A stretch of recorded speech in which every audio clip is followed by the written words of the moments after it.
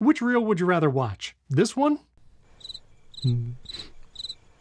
Or this one? Dots on. I did not think we were going to run into this again. Every time I help a family member with their Mac setting it up or anything, I turn off the dots. No one should ever have the dots. Well, that second reel was completely recorded and edited in Riverside. Using powerful tools like Magic Clips in Riverside, you can generate dozens of pieces of content like those vertical reels from your long-form podcast, webinar, tutorial, or just solo content that you record in Riverside.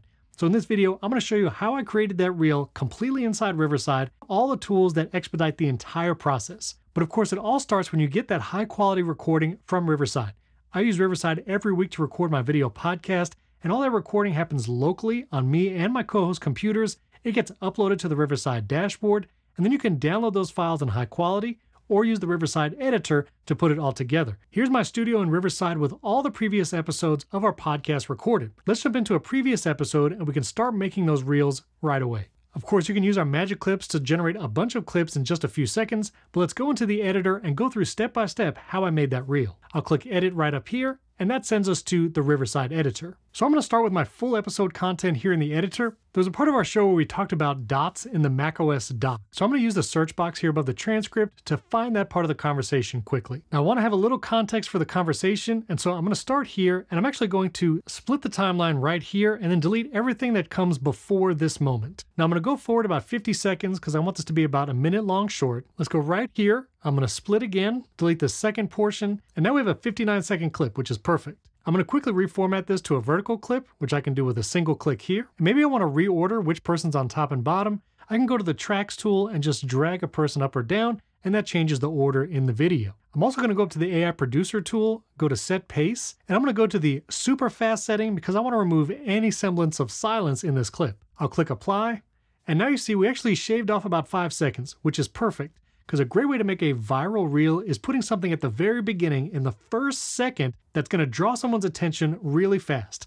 And so I want to have a reaction as the first thing people see. So I'm going to zoom in again, and now you can see all those silences that were cut out. I'm going to hide that deleted portions by toggling this off. So right there is actually where I want to clip and put it at the very beginning. So I'm just going to select this text, and I want this to play in context as well. So I'm going to go to the 3 dots and then click copy.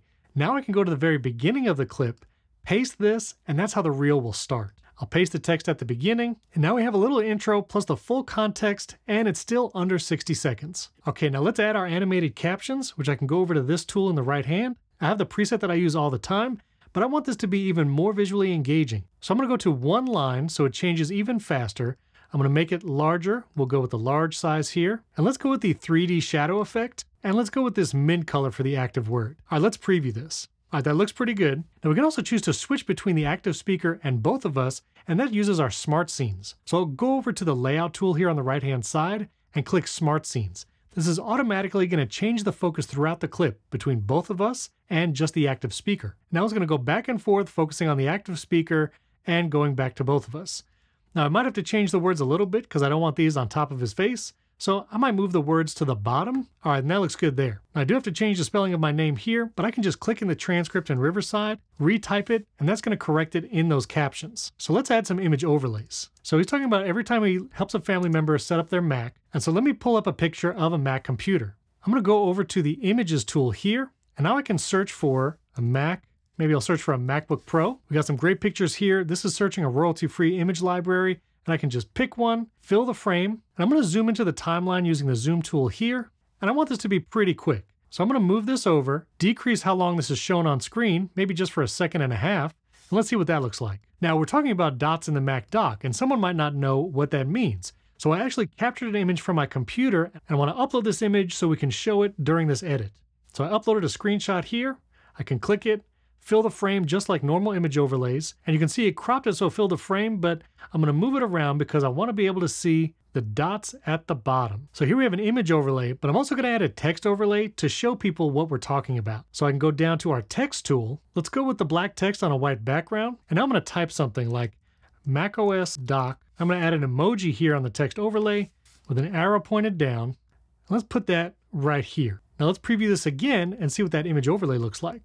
That looks great. So now we have an image overlay with a text overlay showing exactly what we're talking about. Now another new feature here in the editor is we can add music to the entire short. So I'm going to click the music tool here on the right hand side, or I can scroll through and see different genres right here. I like the sound of that one. So let me add that to this clip by clicking the plus icon. I'll move it to the beginning of the clip. I can change how long I want this music track to be, shorter or longer. I'm going to make it the entire length of the clip.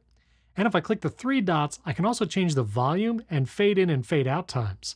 I'm going to lower this just so it's in the background and it's not too distracting. Let's also fade it in over 3 seconds.